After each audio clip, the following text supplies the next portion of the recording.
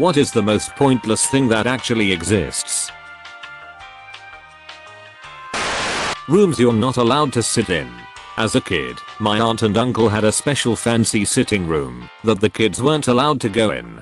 I told them they should put up those ropes that museums use to keep you away from the art lol.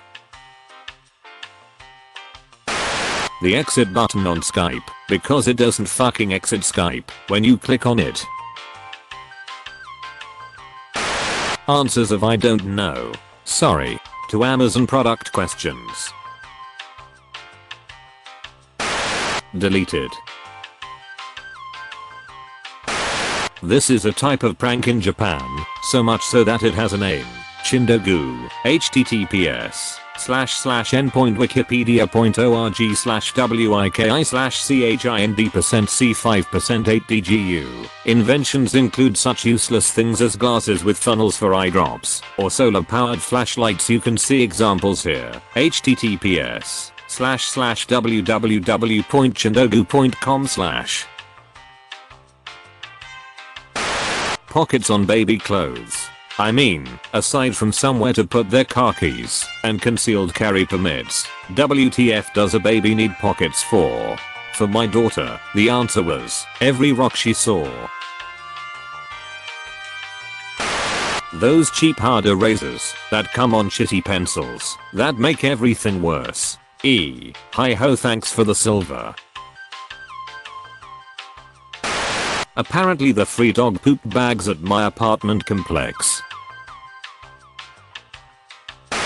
In some homes there is a separate living room that no one fucking goes into, and God help you if you do. Your mother will beat the life out of you. A lifetime membership to Christian Mingle.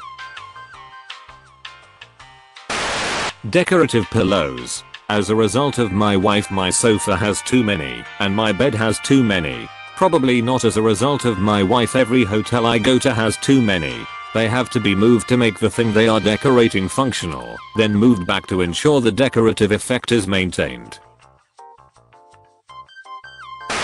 My mum's good plates and good towels that never get used because they are decorative, and we are not allowed to touch them. The warning label may contain peanuts that's on the back of a container of peanuts.